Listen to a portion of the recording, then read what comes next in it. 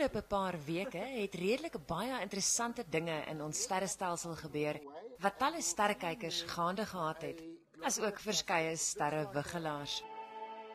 Jupiter het vroeër vanjaar in die ooste opgekom en Venus aan die totale teenoorgestelde in die weste.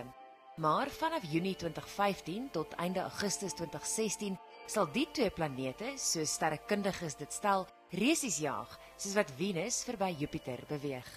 If you look towards the sunset, you'd see these two bright objects quite near the sun as it's going down. And the brightest one was Venus, and the other one that you could see that sort of a yellow-orange tinge to it, that is Jupiter. And it's just as they're going around in the solar system from where we are, it appears they're actually sort of moving behind the sun. And so in a couple of weeks' time, we will see them early in the morning as morning planets. Nou ons het 'n sterrereën vanaand. Nuus se weervoorspelling het ook aan die begin van die naweek aangedui dat daar 'n sterrereën die naweek sou plaasvind. Maar wat presies beteken dit? That was the Perseid meteor shower. There are comets out there. They normally form beyond Pluto.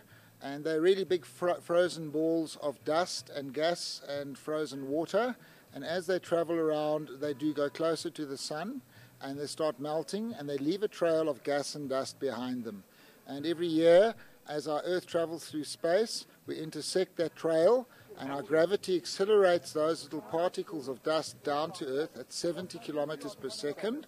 And when they reach the middle of our atmosphere, about 100 kilometers up, they start vaporizing because of the air friction, and then there are no more. And of course people call them shooting stars or falling stars. En hoewel daar sterre in die heelal is waarvan die mensdom nooit eers sal weet nie, meen Netman dat daar een ster is wat mense deur die jare heen nog die meeste aangegryp het. The Hollywood object of astronomy is Saturn. You have to see Saturn at least once in your life through a telescope. Saturnus is so wat 1,5 miljard kilometer van die aarde af.